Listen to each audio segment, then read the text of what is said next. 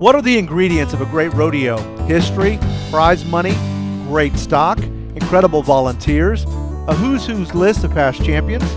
The answer is all of the above, and the Dodge City Roundup has all that and more. The committee decided to go pro in 1977 with the idea that it wouldn't be just another stop on the road. Big prize money, quality stock from well-known contractors, popular specialty acts and contract personnel, combined with a town that has one of the most storied histories with the Old West, it made the Roundup an overnight hit with fans and contestants. Just 8 years after its inaugural event, the Roundup received the first of 8 consecutive PRCA Rodeo Committee of the Year awards. The first 6 were one at a time when only one award was handed out among the 600-plus sanctioned PRCA events.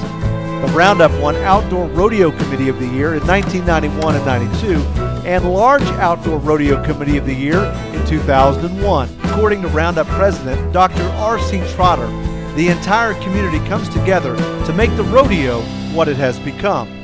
The Roundup continues to stand out as part of the Wrangler $1 Million Silver Tour, and bold stock still challenges the best in pro rodeo.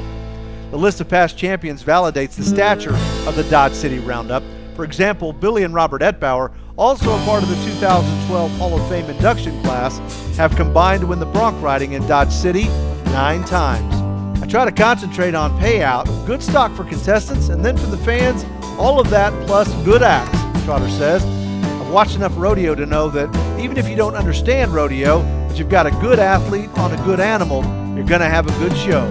That has turned out to be a Hall of Fame philosophy.